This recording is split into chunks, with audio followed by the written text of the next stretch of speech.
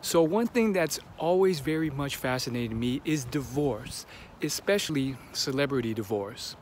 Why? Because this is something that people spend their whole lives fantasizing about, and they finally get married and they meet their seemingly perfect spouse, rich, successful, handsome, good looking, and then within a year, sometimes less, they end up divorcing, and they have to go through this whole process of divvying up their money and then giving it to their partner and so forth. And sometimes even there's child custody issues, and this constantly keeps happening. So what's the deal here?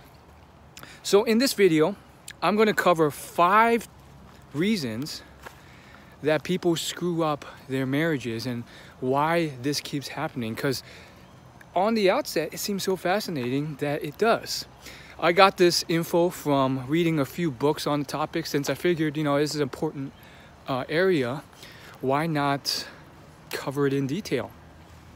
So the books actually are very scientific. They're mostly by John Gottman, who is the premier marriage researcher. He's been spending decades studying marriage, and he has like a 96% success rate in predicting divorce, whereas the average marriage counselor, according to research, has about a 50% success rate. So no better than flipping a coin. But this guy knows what he's talking about. So based on what I've read through the book, I think the first thing that I found is that they focus on the wrong traits, the flashy traits, the things that attract people, rather than what keeps a marriage working. So what does that mean? Specifically, money. Money is a big one, and then looks is another. So if someone's rich, people are like, oh man, that's a done deal. This is going to be a great marriage. He or she will be able to provide for me. Or if they see someone that's good looking, they're going to be like, man, she's really hot. I mean, what else could I want? That's going to be awesome. And these are usually the things that end up actually attracting people and putting you above the competition. And this is also what you hear people look for when you ask them what they look for in a partner. It's almost biological. And so, of course, they assume, if you have these things, it's going to be a happy marriage. But actually, that's not really what keeps a marriage going. So that brings us to number 2. The second thing is they don't look for, or they don't emphasize the same values and morals. So that's very important. If you're going to be with someone, they probably should have the same values and ethics as you. That doesn't necessarily mean the same religion. Maybe it does, but it usually means like, well, what do you value, what do you care about? And most people, they haven't even taken a moment to decide that for themselves, let alone look for that in a partner. And some of it naturally happens, they kind of sift it out and feel it out when they're dating. But usually it doesn't specifically happen. I mean, most of the time when you are Netflixing and chilling, or just going on a dinner date or something, how often do you say, like, you go from talking about some TV show to bringing up, hey, these are the things that really value to me. I don't treat someone how I don't want to be treated myself. I never rob, I never steal, I don't do drugs, and I really care about X, Y, and Z. Does that ever really get brought up? Sometimes it does, but oftentimes there's no intention there, so it gets forgotten.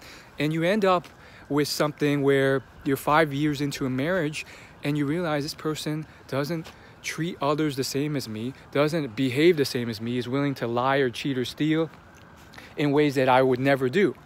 So that's number 2. That brings us to number 3. The third thing that I think people get wrong when searching for a partner is how they come across in terms of personality. So specifically, they care too much about how funny or kind a person is. Now, personality is important, and funny and kind, I mean, those are good traits. People want to hang around people who are also funny and kind, and that's all good to have. But similar to number 1, just having those isn't enough for a good marriage. I mean, those are good to have, and that's usually stuff that attracts people, like, oh, this guy's really funny, I like him. But in terms of what actually matters for a marriage, it has much more to do with trust and honesty and respect. Those are the three pillars to a good marriage or relationship, a long-term relationship. And so when, someone's funny and stuff, and they're cute and stuff, you just want to hang around them and all, you may just prioritize that higher than stuff that matter. And you may not notice when they're a bit disrespectful. You let that slide. Or they're not always honest with you and they let that slide. And then there's a little bit of cheating that goes on, and then it just goes downhill from there, because those things start to erode trust. And then when trust is gone, the marriage is going to explode. Your trust, as John Gottman says, is almost like a bank account. You can add to it or you can deplete from it. But then once it hits zero, you're in a bad spot. So that brings us to number 4. The fourth thing that you can do, that you can look out for so that you can have a strong marriage, is make sure you find someone who doesn't criticize or hold contempt with you. Now, no one really starts out doing this when they're going on dates. But it slowly creeps up more and more in every relationship. And, some, it never occurs just because of the dynamic. But over time, as you get used to the person and the looks aren't as great anymore because you're with this person every day, that happens really quickly. The criticism, the contempt, those disrespectful things pop up, and those destroy a relationship. And what's really the reason for this is that it's not something you prioritize. Once again, people just think about, okay, is she hot? Is she funny? Is she good looking? Does she have a personality that I get along with well enough? And they don't look specifically with intention for, well, is she respectful? How often do we have criticism or contempt or negative things in our discussion once we've settled down and got to know each other after the 6-month mark? And that one causes a lot of hardship too, because on the surface level, you may have all these good things, good looking, famous, funny, agreeable, and stuff like that.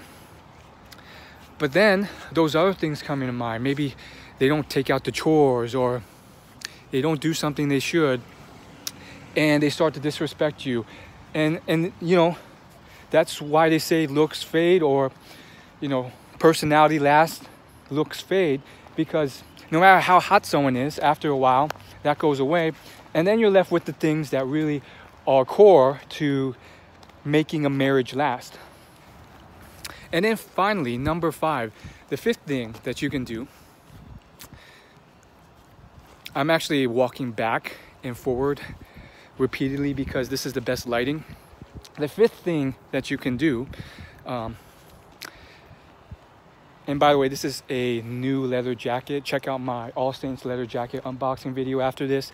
I'm really getting into men's fashion, but sorry. 5th thing that you should do and you should look for is make sure you find someone who really cares about building a life with you and pursuing your lifelong dreams. John Gottman reveals that many people have big dreams, and big can be relative, but like dreams, and something that often tears apart marriages is when they don't support the other in pursuing it. And it may seem on surface level, oh yeah, I'm going to help the other person, but when you dive down into the details, will you actually? Because let's say your partner's dream is to one day become a chef, and that requires moving to France for 2 years because she wants to be a gourmet level chef. Is that a sacrifice you're willing to make? Is that something, when push comes to shove, are you going to support her and say, hey, you really want to be a chef, or you really want to be a medical student, and I'm going to support you, and even though I hate traveling and so forth, this is something that's part of your dreams, and I'm going to support that. So those are things that are very interesting, and it also gets difficult and interesting because life gets complicated. You know, maybe you don't want to travel, but you click on many other levels. Does that mean that this marriage is eventually going to disintegrate? Maybe, maybe not. So I think in conclusion, the biggest thing that you want to look out for is just other things outside of the obvious attractors, because those attract, but do they keep a relationship from divorce? No. Of course, you're still going to, and there's no stopping you from being attracted to someone who has money, is funny, is, you know, into the same hobbies, all those things, good looking, whatever. And you should. I mean, there's nothing wrong with that. That being said, those are not really the traits that matter the most when you're deciding about a life partner. And people mistake and believe that it is because of not doing scientific research, just playing off their feelings and hoping. And that is why I believe, you know, I'm still doing research on this, but I find it very fascinating. That's why I believe a lot of celebrities, and this will continuously keep happening, they marry these people who seem so amazing on the outset, and then within a couple years, a few months, they end up divorcing. I mean, I'm sure there's more to it than that, especially with the pressure of the Hollywood system and all the temptation there. But this can be applied to not just celebrities, but you as well. You know, if anything, compromise a little bit on those other flashy stuff. You know, if you have to decide, choose someone who has the same values as you, respects you, is honest, builds trust, doesn't ever criticize you, supports your big dreams, versus, you know, a few extra points on how they look or how wealthy they are or any of those other flashy things that we naturally gravitate to. Hopefully this video helped, and good luck to your relationships.